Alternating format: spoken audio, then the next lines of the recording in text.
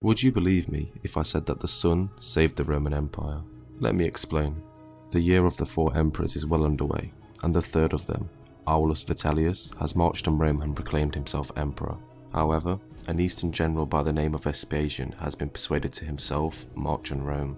A supporter of Vespasian, Marcus Antonius Primus, is in command of the Balkan legions and disobeys orders by advancing alone directly into Italy.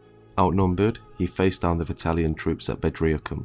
The battle was awful and bloody, only coming to a stalemate for both sides, until one of Marcus's legions turned to face the rising sun. This was the tradition that they had learned while being stationed in the east, greeting the sun as it rises in the morning.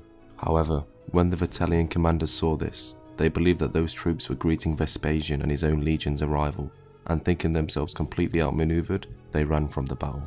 Marcus went on to occupy Rome for Vespasian, and saved the empire from a potential tyrant